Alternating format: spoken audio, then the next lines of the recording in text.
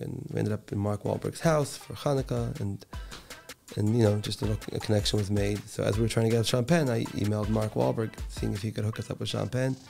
He called me back. He said, he emailed. I got the email to Sean. He called me back. He said, I told Sean, if you do me this one favor, I owe you 5.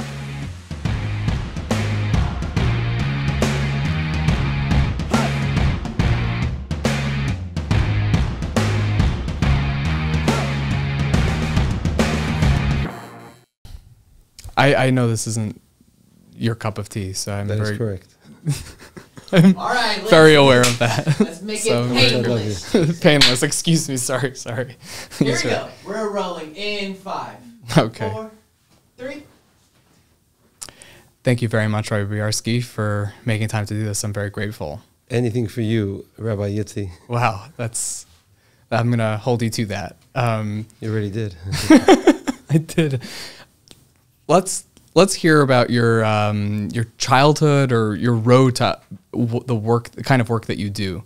I'd love to get some idea of like maybe what inspired you or what your childhood was like to understand that. Of course. I just want to begin by saying, for the record and for all your listeners, that I'm doing this because Yitzi has been putting on tefflin and has promised to put on tefflin for another 100 days if I do this. And I'm sure all your listeners are going to follow if they don't already. You're going to try to add in Torah mitzvahs, and that's really the purpose of this, God willing. 100%. I'm also a big fan of Rabbi Yitzi, so. Thank you. We'll send this to Rabbi Yitzi, who introduced us. Maybe he'll enjoy. Yitzi Horowitz, yeah, who we both love very much. Have a complete refuah shlema. Yitzi Yitzchak ben bracha. Amen. Yeah. So, growing up in Montreal as a yeshiva student, was asked to go visit prisons, upstate New York, right across the border. It's part of the Rebbe's shlichus, the Lubavitch Rebbe's shlichus, to lift up and inspire and bring Yiddishkeit and a sense of hope and love to those who are behind the wire. And after experiencing visiting people and the impact it had on them and the joy, just from them getting a visit, from bringing them some food, from them being treated like a human being, dancing with them, celebrating the Chagim together with them. You see the Rebbe's love for, God's children, and felt a very strong connection to this work, and that really was a critical, transformative moment for me in terms of feeling that this is the shlichus that Hashem wants me to do. Mm-hmm. But why were you asked to do that? Like, I was asked to do certain things as a kid, but they're tailored to me. How did you get chosen? I don't know who asked you. Like, it was actually the Lubavitch Youth movement, Lubavitch Youth Organization in New York, and there was many students. Many students went. It was a, was a common mitzvah campaign to go visit, and went with many friends and colleagues regularly for the holidays. When you were in high school, Mm-hmm. that age? Mm-hmm. Like, was there a particular moment that you realized, like, okay, I'm really connected to this? You mentioned some broader themes. I remember there were some moments that really struck me. I remember one guy was there just sentenced for 10 years, and he said he often got threats because he was wearing his yarmulke in prison, but he said, there's no way I'm taking it off. It was a really special moment to see such courage and Jewish pride. I remember seeing someone who was, extremely comfortable on the outside, and now suddenly he was, wife couldn't even afford to buy food, and you saw a sense of despair, and they were so deeply moved that they were not forgotten, and the chizuk that they got, and the desperation and the loneliness they were feeling, and then the transformative impact of them knowing they're not alone or forgotten was really, struck me on a very deep level. So then you developed that into a professional career? For several years I was volunteering for the Aleph Institute, which was started by the Lubavitch Rebbe in 1981. Aleph's motto is "No one alone, no one forgotten." It was founded in the chambers of Judge Jack Weinstein by Rabbi Shalom Dover Lipsker, a shliach of the Rebbe in Bell Harbor. The Rebbe gave him the mandate to build out the Aleph Institute, which he did with tremendous dedication and devotion. He was, one of the stories that Rabbi Boyarsky tells is that there was tremendous opposition to the work he was doing. It was such a far-fetched concept to help people in prison. Now it's more popular. But when the Rebbe spoke about it in the 70s and when Aleph was being built up in the early 80s, it was such a foreign concept. Rabbi Boyarsky tells a story how a group of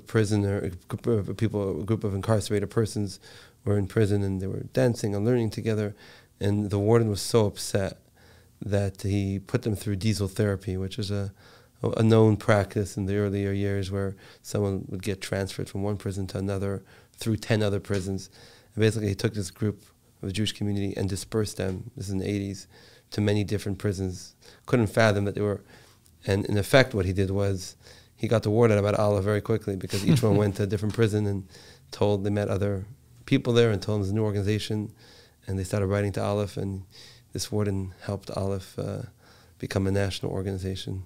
But Rabbi Boyarsky also tells a very interesting story about how he once took a group of people on a furlough, and they came to an event with other people, philanthropists, and they mingled. And then as Rabbi Boyarsky was talking to them, he said, people in prison are normal human beings like you and me. In fact, many of them are sitting in this room right now, and people were stunned because they realized they're talking to a regular person, and this person is actually a prisoner right now, is in custody, or just out there on a furlough.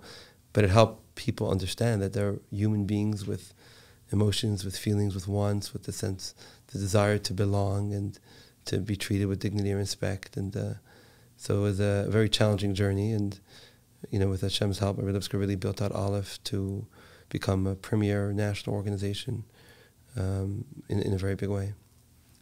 So you were volunteering, and then you became so passionate about it that you decided to go professional, and eventually so after volunteering for a few years, I formally joined Aleph, first in helping develop the family services division, which is a really important part. You have wives and children that are going through an insane amount of pain, suffering, stigma. Unfortunately, there have been cases where children have committed suicide or have turned to drugs, and so one of Aleph's key components is a really robust division that helps the wives, the children, helping them visit their loved ones, bar and bat mitzvahs for them, gift programs, therapy, support groups, etc.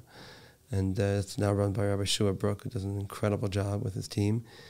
And then moved on to work to help, with God's help, expand the Advocacy department, which is advocating for people in prison, religious rights, family unity, advocacy components, such as making sure they're in the prison where they can get visits. It's arranged to get visits from their loved ones, advocating on policy levels for more phone minutes, more furloughs, more visitation, etc., medical issues. And Aleph helps people from all walks of life. Aleph's work is all pro bono, and we get some 10,000 requests a year, and we try to answer every single one of them and try to address them, based on merit and urgency, with God's help. Wow.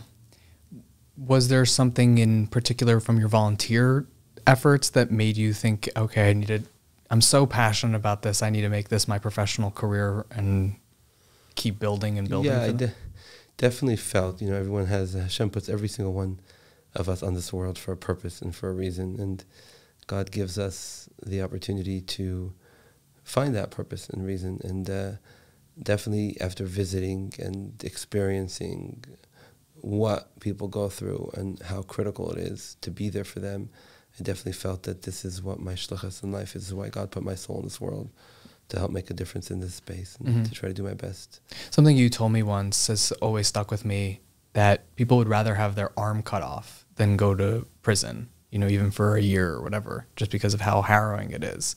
And so the work that you do, it's so important to help people, but there's also the element of people did something wrong. Like, how do you reconcile the fact that you're helping people that, for the most part, society says, okay, you did something wrong, you need a timeout? Yeah.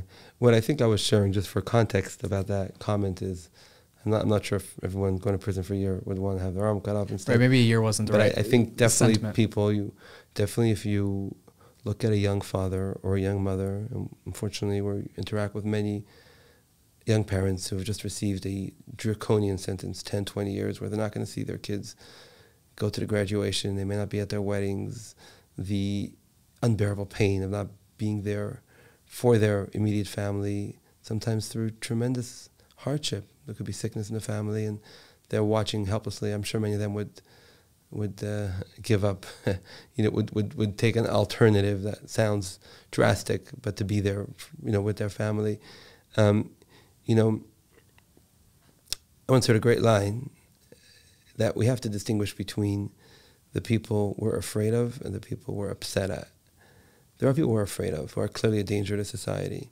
And while Aleph helps everyone in prison with access to religious rights and medical and so on and so forth, Aleph doesn't advocate for people who are a danger to society to be put back, because that's a different, it's a different category, and it's not something we do. But there are a tremendous amount of people who are in prison that represent no threat to society.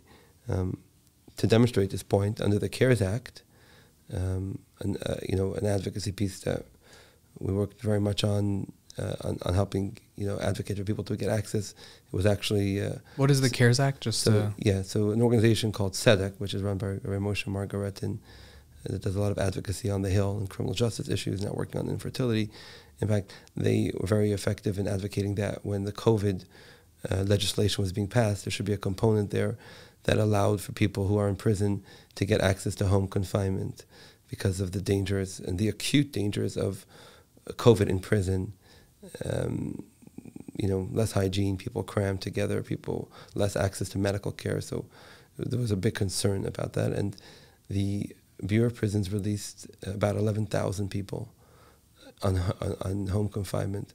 Of those 11,000 people, only 17 people committed new offenses, only one of which was a violent offense. So here was a forced test pilot program that demonstrated that 11,000 people are out for a significant amount of time already, and a tiny fraction of them committed, an offense. Only one of them, a violent offense. So clearly there are a lot of people in prison that do not need to be in prison. It's not to avoid consequences, but there are alternatives to incarceration, sometimes much more effective. The 3553 factors, which are the factors a judge takes into account for sentencing, including deterrence, rehabilitation, and so on and so forth.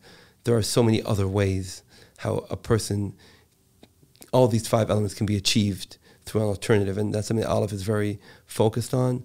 We actually have, Aleph launched recently a new initiative called the Center for Justice and Human Dignity, which is led by a great leader, Chris Poulos, which focuses on promoting alternatives to incarceration, community service, halfway house, restorative justice. Where just to give an example, there was a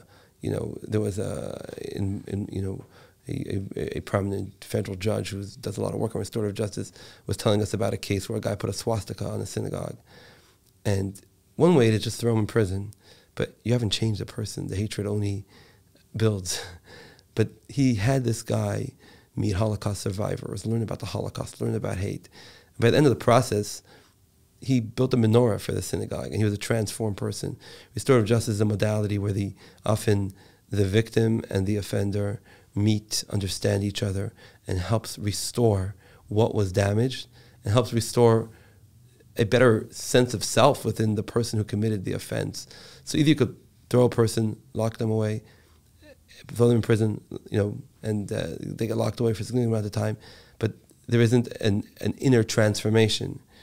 But when you work with the person, help them transform in a framework where the person is not a danger to society, the results are so much more impactful. And that's, the Rebbe's vision about a better and smarter criminal justice system to build people up and transform them instead of lengthy prison sentences. Mm-hmm. Well, before we get into a couple more stories, I would love to hear, what would be the one thing you would change about the criminal justice system now? Or it might not be a nuanced enough question, but if you could change one thing, what would that be in order to make it a more just system? Prison shouldn't be the default. It seems like now prison is the default for almost any offense. There are more and more judges and prosecutors that are receptive to alternatives, but it seems like those are the exceptions, not the rules. It should be the opposite. Only when a person needs to be put. Prison is such a drastic step. Even, it's interesting, in Torah, there's a concept of Ari Miklat, where a person kills someone by accident, they have to go to a city of refugee. Even then, there's so many considerations given to them to make sure they can live a normal life. Their teacher needs to go with them to the city of refugee so they can have a proper education and they can live a normal life. I think we need a paradigm shift in terms of, I personally believe that, I know this is a drastic thought, but I believe a lot of decision makers should actually spend some time in prison to understand. Even then they won't fully understand because they always have the ability to walk out anytime they want, but just to really experience what it's like and the damage it causes on the person's psyche, on the family unit, on society as a whole. It would be transformative. So that's one key area. The other key area is more humane conditions of confinement. There are so many troubling aspects to our prison system, solitary confinement being one of them. I was speaking to an amazing leader, Rick Ramish, who was the Secretary of Corrections, I believe of Ohio, I forget which state. He actually spent the night in prison himself when he was the secretary, when he ran the whole correctional system, and then he himself abolished basically the whole solitary confinement system in his prison system. So I was meeting with him recently at an American Correctional Association conference in Florida, and he was telling me that they wanted to do an experiment on rats to see the impact of solitary, and it was nixed because they felt it was too cruel to keep rats in a limited space for a lengthy period of time. And yet human beings are kept for days, weeks, months, often without any public safety rationale, just kept in solitary confinement. So our conditions and how we warehouse human beings needs a total transformation. And we're living in historic times. The Attorney General nominated an amazing leader, Colette Peters, Director of Bureau of Prisons, who's on a mission. She's a woman on a mission. She's transforming the prison system into a more humane system. She did that in Oregon, where she was the director. And God bless her. God put her in the right spot. And we're really excited. There's a whole new sense of hope in the whole system because of her leadership, her vision, and her compassion. Mm-hmm. With God's help, amazing things are around the corner. That's really beautiful. Do you have a meaningful win that you were able to either propose alternative sentencing or some sort of way of lessening a sentence for someone or making someone's life better who would otherwise be in a world of hurt? Thank God there are literally hundreds, or if not thousands, of such stories of the past recent future, over the past few years. One that comes to mind is, a young gentleman in a prison in Georgia.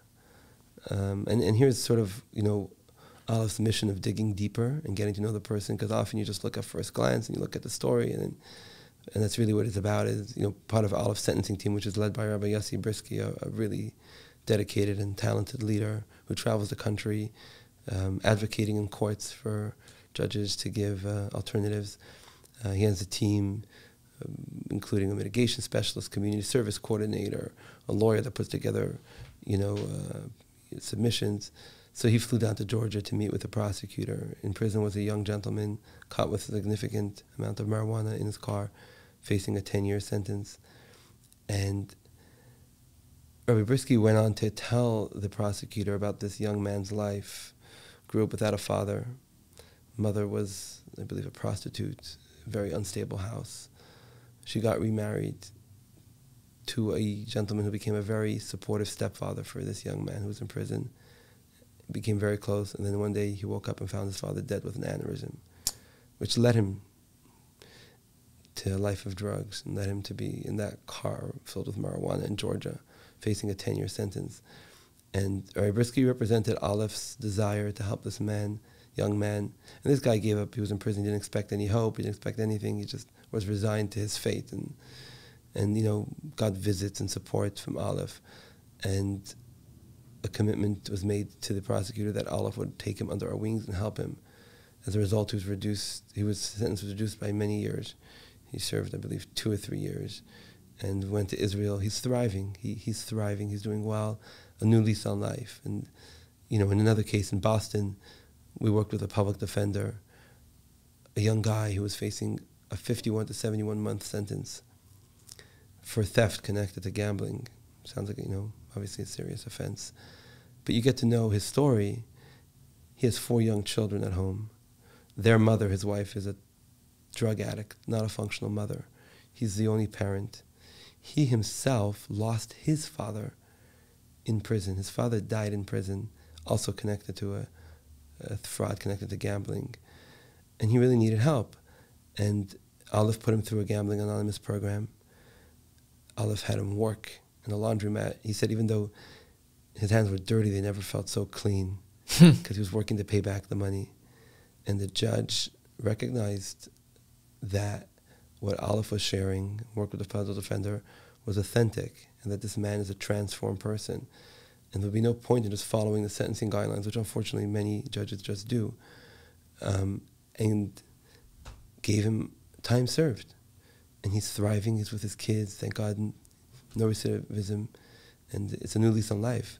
And look at the other trajectory, God forbid, his kids would have no parent. Big chance, there's a 500 to 600% greater chance that kids who have a parent in prison will themselves land up in prison, return to crime. So it becomes a vicious cycle.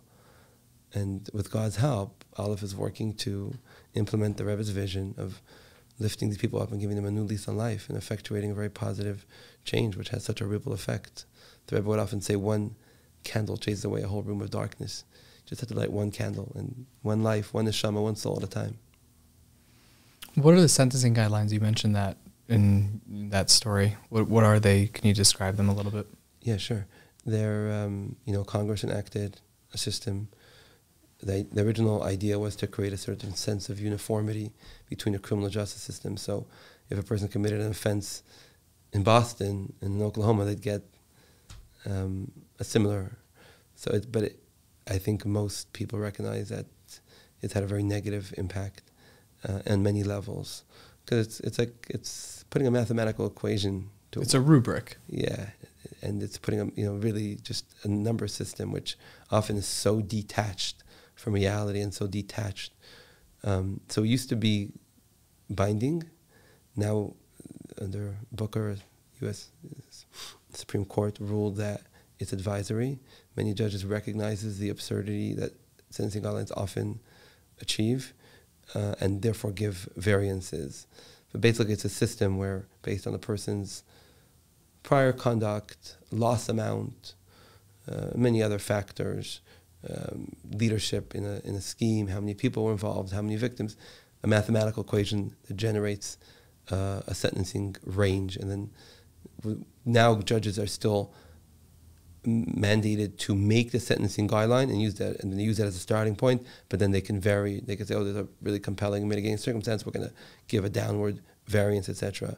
As I mentioned before, living in historic times, the chair of the Sentencing Commission, Judge Carlton Reeves from Mississippi, is a godsend, a real leader, and there's a quorum, thank God, for the first time in many years. So the Sentencing Commission is active, and they're effectuating serious change. Aleph and the Center of Justice and Human Dignity were actually invited to come speak, and Alan Weingrad, who is a former U.S. attorney and a senior partner at Covington, who does a tremendous amount of pro bono work, testified about expanding compassionate release. And thank God the Sentencing Commission is doing real amazing work. Oh. I know that you were involved a bit in the pardon for, or commutation for Rubashkin. That's been covered. I'm curious if you have any other pardons or commutations that you've submitted that were successful that you'd care to talk about? Because I especially want to hear what that process is like. Sure. Shalom Rubashkin was obviously a really compelling case, and talk about shluchim, messengers that God sends. Mm-hmm. Gary Apfel, who is a very dear friend, a brother, came to my house one night. He was insisted on paying a pledge. I had asked him to help pay for someone's rent who needed help, and he came and he said his father taught him, before you travel, take care of your pledges. And he was leaving to Philadelphia on a business trip. He was with a large firm. He led the 500 attorney team that restructured General Motors, represented Starbucks. And when we ended up talking about Shalom Rubashkin that night, he was so adamant to help. He said, I've been hurting for him. I really want to help. I told him his partner, Louis Freeh, the former director of the FBI, who's subsequently became a dear friend and really a real blessing, He does a lot of pro bono work with our institute, with Aleph, and just always there to help people. We were trying to get his support, in addition to the 6 former attorney generals that Aleph secured the support.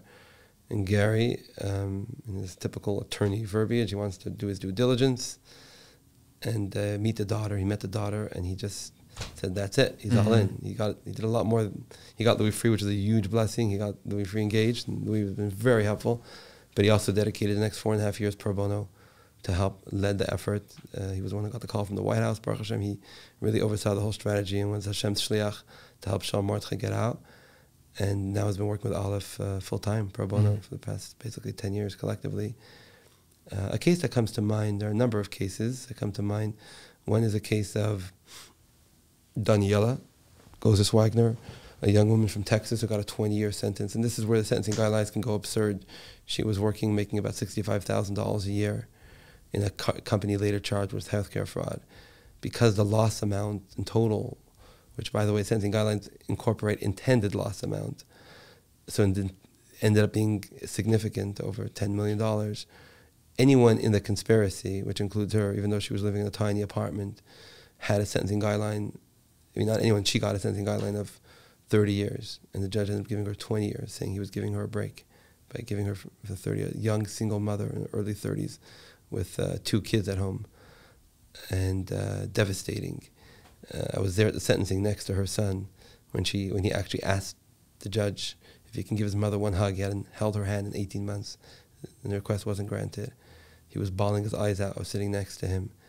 And when I came back from that sentencing, I couldn't function for 2 days. I couldn't believe what I just witnessed, a single mother in chains. They wouldn't take off the chains right across her son. She couldn't even lift her eyes up. And her daughter, who was becoming Bas Mitzvah, asked if she could move into prison with her mother. That's how much she missed her. And, Gary, who was instrumental in being the point person to work with the White House for clemencies, Baruch Hashem, Aleph was able to get 130 former federal judges and prosecutors to support this effort. And thank God she was released 2.5 years into a 20-year sentence. She's back home. She's working. She's with her kids, her daughter, her son's still in Texas. And she's really alive again, thank God. Another case is actually out here in Los Angeles. A guy, Noah, who again, you get to know their stories. He got a 17-year sentence for marijuana. How did he get a marijuana? He was beaten by someone, abused, and who himself landed up in prison, this man. And to numb his pain, he turned to marijuana and ended up in marijuana distribution. And he got a 17-year sentence for that. Was in prison. The mother of his 2 children died while he was in prison. The guardian severed the relationship with him and his kids. And he never gave up hope. And he always believed that God would give him a miracle. And he's one of the clemencies that Aleph got. He had served 6.5 years. But he never gave up hope, and he was released. And he's now actually remarried, has a child, is a top salesman in the company he works with, and is thriving again. So these are some of the many miracles that we're fortunate to see with God's help. You mentioned getting 130 signatures, that sort of effort, that collaboration, it's hard to fathom, but that's amazing, and those stories are amazing. Thank God, a great team at Aleph, people who care heart and soul, and really dedicated. And in many cases, I've worked around the clock, finding potential signatories, reaching out to them, following up with them, cold calls, cold emails. But thank God, and a lot of amazing people who lend their name to the effort and really champion the causes. Larry Thompson, the former Deputy Attorney General, being one of them, and many others who really go out on a limb to really make a difference and save lives. What do the packages look like when you're asking for a pardon or clemency or commutation? And maybe you could break down the differences between those three. And like, it's like if you send a demand letter in a civil case, you ask for 100,000 and maybe you get 50,000. Like, do you ask for the full pardon, expungement, let's get him out, and okay, but we'll take a commutation? Like, how does it work, and what's said in those letters exactly? Yeah, it's a great question. We generally don't work on pardons. Pardons are we have in some cases when there's a compelling reason, But generally, our focus is to get a person at a present, which is a clemency, which is the same as a commutation, which is cutting the sentence. There isn't a negotiation. Hey, we'll settle. Justice Department doesn't work that way. But we submit,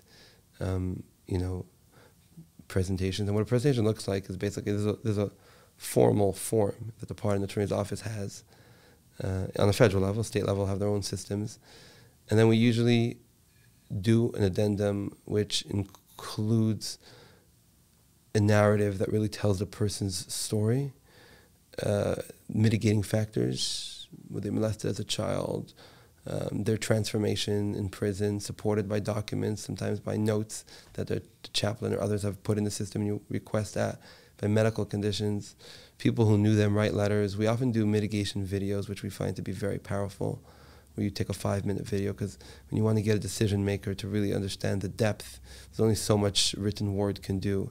A live video we found can be very effective to bring to life the urgency, the depth, the sincerity, the mitigating factors. And we present them. Often, we've secured support from former judges and prosecutors who weigh in and on the merits of this case once they've reviewed it. That's what it generally looks like, and a lot of praying. I recognize that you have to work with many different administrations and different officials, but I think you had a lot of success in the Donald Trump administration, and he gets a lot of flack because he can do certain things that irk certain people, but in terms of the prison space, was he someone that you were able to work with in a way that was beneficial for your cause? The Trump administration did a lot of good work for the criminal justice system. They achieved the First Step Act, which was tremendous. What is that? What is the First Step Act? The First Step Act is a major legislation, a bipartisan piece of legislation around criminal justice reform. There are a few components to it. One of the fundamental components of it is that people can earn more good time by taking rehabilitative programs in prison, to incentivize them to participate in programs that help them become better people and get out earlier. And the Rebbe's remarks in 1976 called for exactly that, for allowing people to earn more good time and becoming productive citizens. The vision is just incredible. Like time and a half if they go to an AA meeting group. And they can earn up to 15 days a month. In certain categories, there's pattern scores, but certain people, low-level offenders, are not, in camps, can earn up to 15 days a month by participating in programs. And Van Jones, a dear friend who a good friend, great person who was, played a very critical role, spoke recently on camera about the Rebbe's vision which resulted in the First Step Act. You've also done some work in the international space, the one that I have some intimate knowledge of and others not really. But before I get to that, you have such a unbelievable optimistic attitude, and yet you work in a space where there isn't really, what keeps you going? The Lubavitcher Rebbe teaches us, the Lubavitcher Rebbe personifies being the epitome of optimism, seeing the good in everyone, in every situation. I highly recommend a book to your readers. I sent out to many people, Positivity Bias. We actually printed thousands of copies and sent them written by an incredible writer, Rabbi Mendy Kalmanson, Chabad Shliach in England. And there are so many incredible stories where you see the Rebbe's bias towards being positive in situations. One of my favorite stories is where a very rebellious child is brought in by his mother to the Rebbe, saying he doesn't listen in class, doesn't listen at home. And the Rebbe asks him if that's true. Of course, he says, you don't listen to your teacher? No. Your mother? No. You go to school? No. You go to shul? No. And the Rebbe with a big smile said, ezok dem emes. He's saying the truth. And the boy went on later to say how it totally transformed his life. The Rebbe didn't scream at him, didn't scold him. The Rebbe brought out his positive virtue, and that was transformative for his life. And I have a long way to go to be on the very kind level you describe, but that's definitely something that I aspire to. And Well, moving into the international context, I'm curious about the story of Jacob Ostreicher, who I spoke with this morning. He told me that he wouldn't be having this phone call with me today if it wasn't for you. That's what he said. I love Yankee, but he's not correct on that. Hashem has many shluchim. He'd be having his phone call. A phone call with you, but he'd be out, if that's what he meant. Maybe you wouldn't have a phone call because I wouldn't be involved, so the synergy wouldn't be there. But he would be out because Hashem wants him to be out. I love Yankee. Great guy. Very, very strong, courageous, and funny guy. You want to know the story behind it? Yeah, please. That would be... The story is like this. Yankee Ashtracher, there's a Nightline piece on his story. He was involved in a significant rice venture for a Swiss investor, investing some $20 million of rice, and tremendous corruption took away his company, his money, I believe the equipment, and just charged him with some absurd, fraudulent charge. Where? So a Swiss investor, and he was running the investment, and it was in Bolivia? Yeah, it was in Bolivia. And he was in a horrible prison, inmate run. Nightline did a piece on it. People died in there all the time. And, Aleph was working to try to save his life. Many groups were. And many a lot of American government officials were working. Jimmy Carter, to his credit, we had a call with him. He spoke to he said he was going to reach out to the Bolivian president, Evo Morales, who he knew. He used to visit Jimmy Carter in his peanut farm in Atlanta. Then one of a dedicated colleague at Aleph, Rabbi Shmuley Reitman, who's a brilliant researcher. I remember we were sitting in the office one day on Wilshire, and he says Sean Penn could help because Sean Penn was close with President of Venezuela, Hugo Chavez. Sean Penn, the actor. Sean Penn, the actor. We went on a mission to try to reach him, get him involved. Of course, people told us there's no way he's going to help, waste of time. Didn't waste of time, but just, anyways. By divine providence, a little while earlier, I had met a young man, his name is David Milner, dear friend now, on Sukkot, right here on Beverly and Poinsettia. And we benched a Lulav and Esrik together, who was pushing his mother in a wheelchair. And it was a 2-minute interaction, made a bracha, and moved on.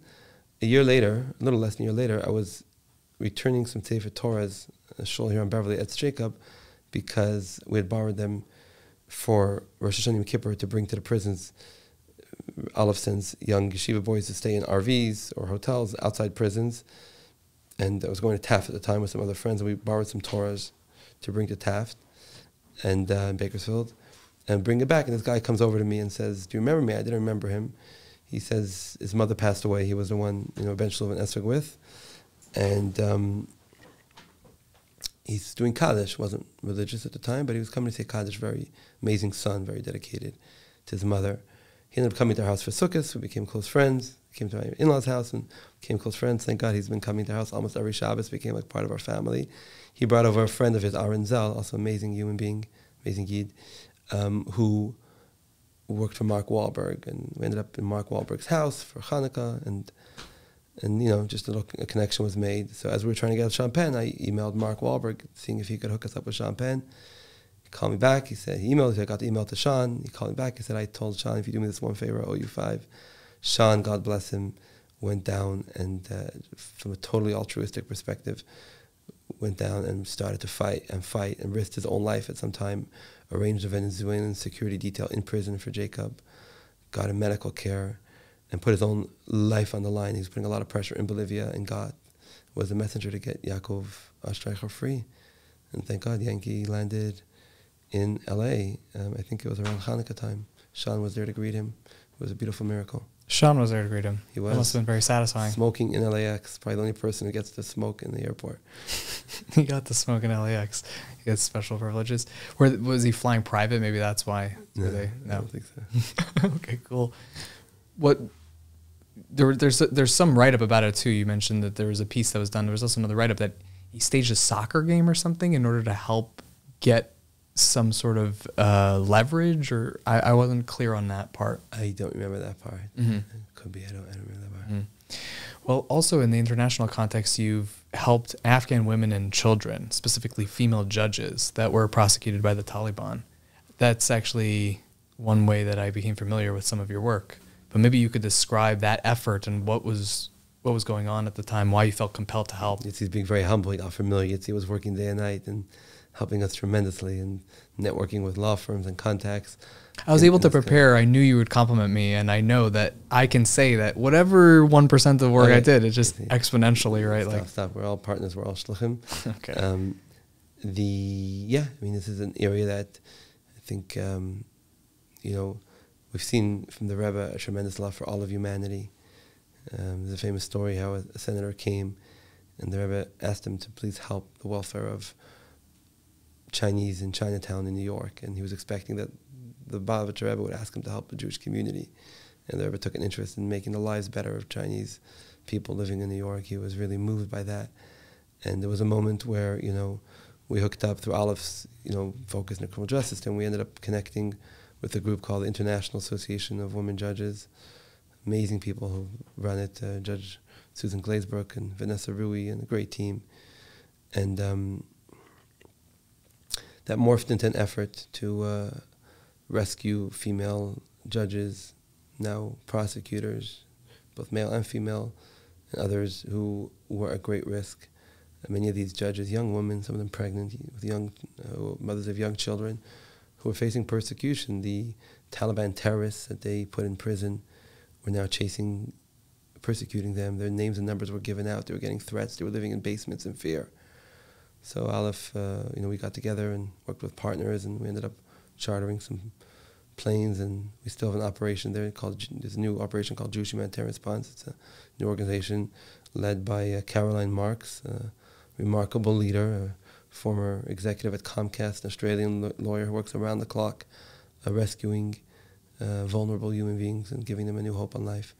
In one of these cases, there were 5, but through Sheryl Sandberg hooked us up with a group that told us about 5 orphans. Their mother died, their father was executed because he worked for an American organization, and they were writing, begging for help. The oldest was 19. He said he would only cry at night because he didn't want his siblings who he was watching to see him afraid. He was on one of the planes that was sponsored. This first plane was, it was just an amazing story. They were put on a plane, and it was actually on our second flight, which was sponsored by Gordon Kaplan, a dear friend, and his colleagues, who just jumped in and within a day put together the funds for our second plane, and they were on that plane, and they became very close with some Aleph staff in Canada. The oldest one said he wants to move to Canada because he wants to be next to Rabbi Yossi. These are, Muslim children, and working together with a Chabad rabbi. It's really a beautiful Kiddush Hashem, and there's some great footage of them. Aleph worked to get them sponsored to Canada, and they're thriving, living in Toronto right now, and living a very beautiful life, thank God. That's amazing. You must also be getting a lot of pushback, or must have gotten some pushback on that. And that makes me think of the Rebbe getting pushback in the 70s, but he had the foresight to understand that would be helpful. Someone that was on the case also, Helen Kennedy, she told me that for her, she knew that there was a Holocaust that had been, that there was a Holocaust, and so she saw some kind of situation that was similar, and she felt compelled to help. Is that something that motivated you to? No doubt. It's what we went through, and by and large, the world was silent on many levels. Silent in the sense of the Taliban taking over suddenly this country that had been... I'm talking about during the Holocaust. Oh, excuse me. I'm saying that notion that, the world was silent as we went through the unspeakable tragedy. It was hard or impossible just to watch it happen to innocent people and not do something. It just wasn't an option on the table.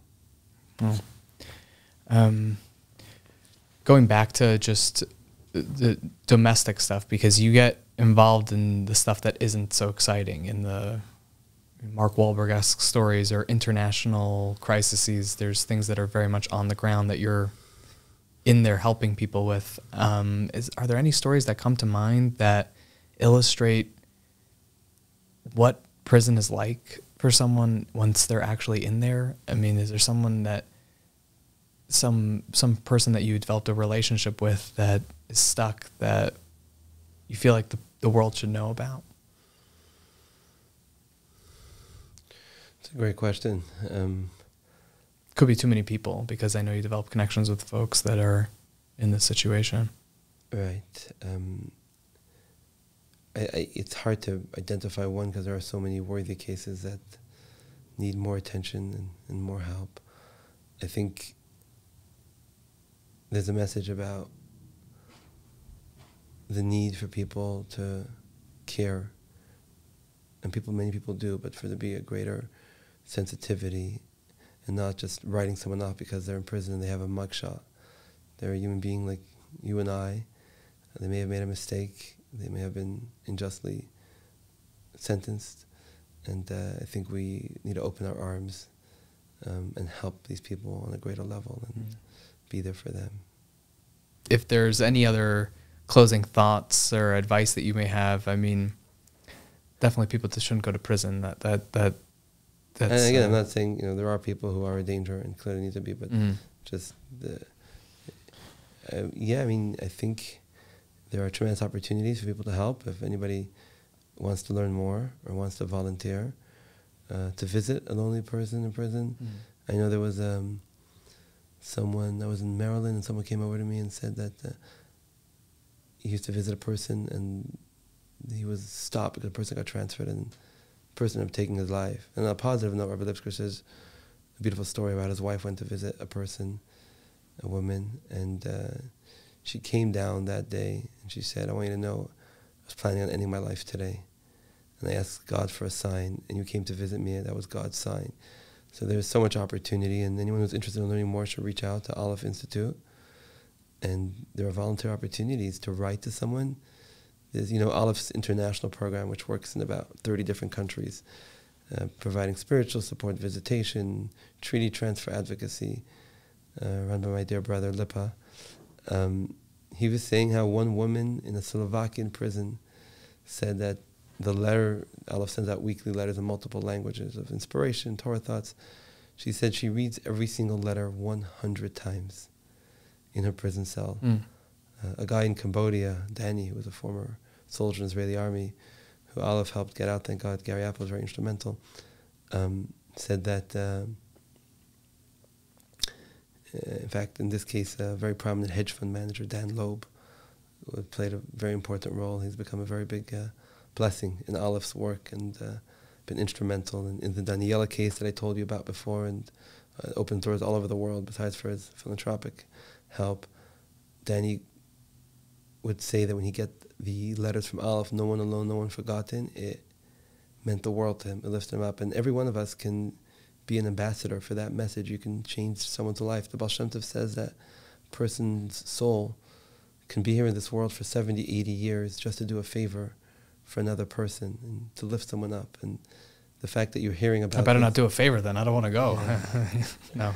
Yeah, we need you here, Yitzi. I'll enough with two short stories of the Rebbe that tie very much into this theme. One is it would take people would it would take months often to get a meeting, a yechidus with the Rebbe, soul encounter. One person was told, and he wanted to speak to the Rebbe sooner.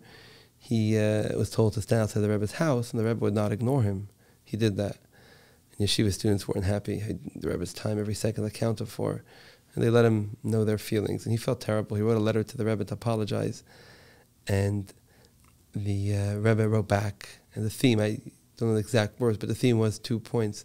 One is that the yeshiva students belong in yeshiva, not monitoring, not being like the policemen to it.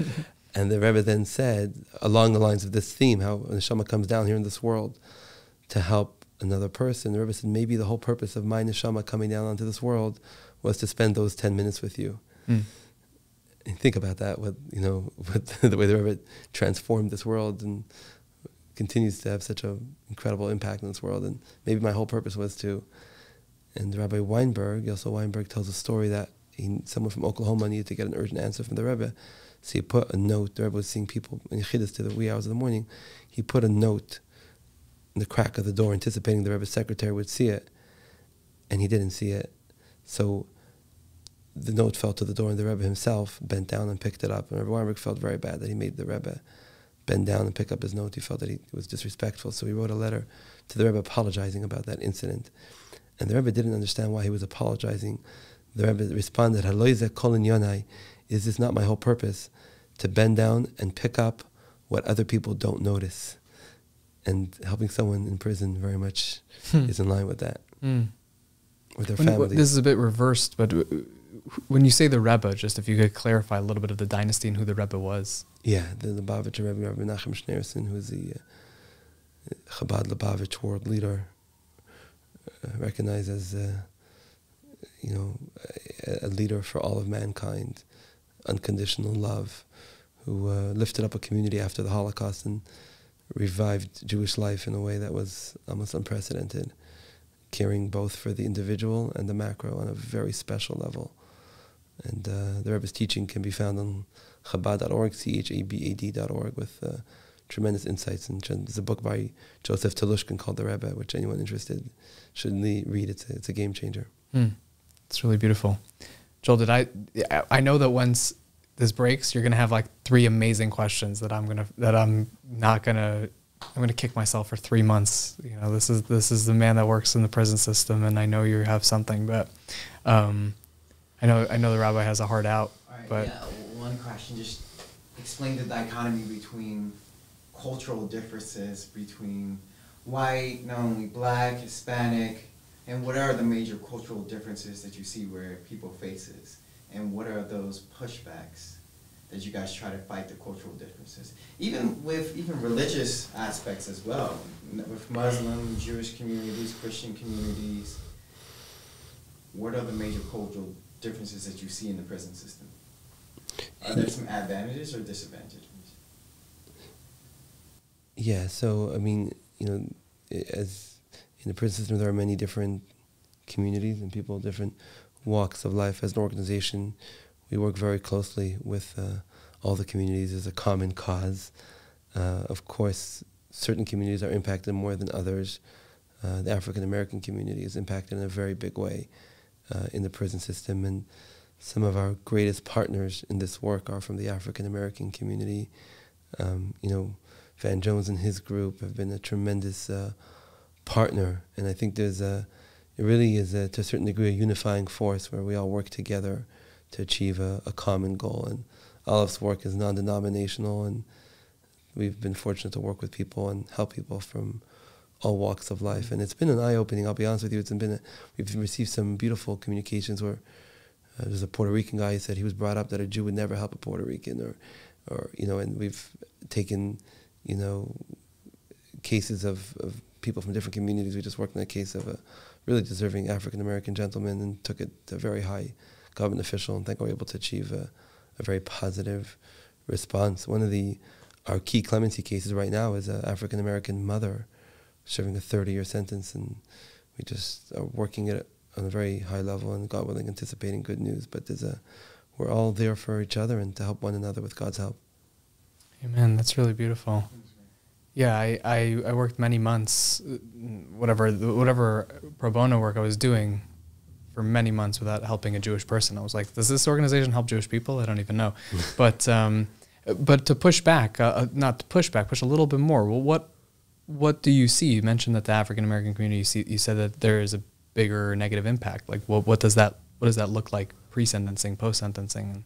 What are you referring to exactly? Yeah, I mean, there's a large African American population in prison, significant. I forget the numbers, but it's a very high population, and many of them don't belong there and really deserve a second chance. And it's something that we're proud to work on, and sad, but we're very proud to work on together with our friends, colleagues, allies, to make a difference for all of mankind.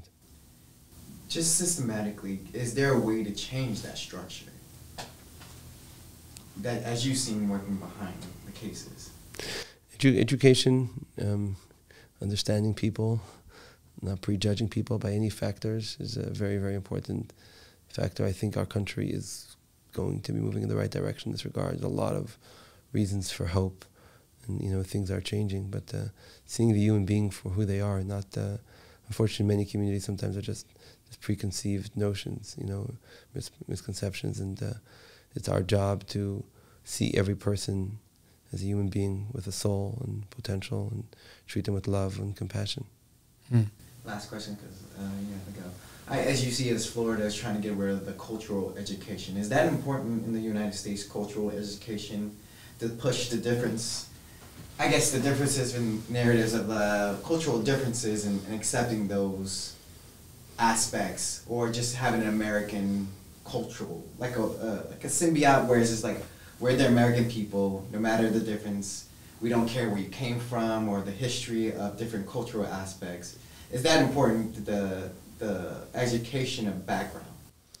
I mean, I'm not educated enough to speak on particular the practices in Florida, but in general, my personal belief is absolutely every person has a rich historical background, and that should be celebrated. The nuances. Yeah, you talked about like the mitigation videos to show a day in the life of someone, so that a judge can have some insight as to like the different people that they touch and the network of human beings. It's so fun to be in the room with you when you're doing these kinds of things and working with you and even talking with you now, because you're more polished than so many of the attorneys that I work with, and you don't have a legal background or legal education to my knowledge, and I think that that's very interesting. I'm polished? That's the first one for me. But thank you. And I think that... I take compliments no matter how insincere. Well, I didn't say that you're yeah, well, anyhow. But no, what I was just now getting at is that there's a certain, the word is heimishness, which is like a warmth and that you're able to cultivate, but you definitely have this ability to be professional. You mentioned Yossi Brisky also, like he's advocating in court and he's not an attorney. It's so interesting that your organization has found that intersection where you're able to be effective without having the preconceived notion of having these credentials that would qualify you to do that. To a certain degree, it's even more impactful. Like I think courts recognize, the sincerity of someone like Rabbi Boyarsky, who comes in and coming from a very pure altruistic place, just committed to helping the person. I think many courts have recognized, the depth of that, and we've been fortunate to see the impact with God's help. Thank you so much. Thank you, Rabbi. Thank you. Thank you so much, Joe. All right, 100 days from today, right?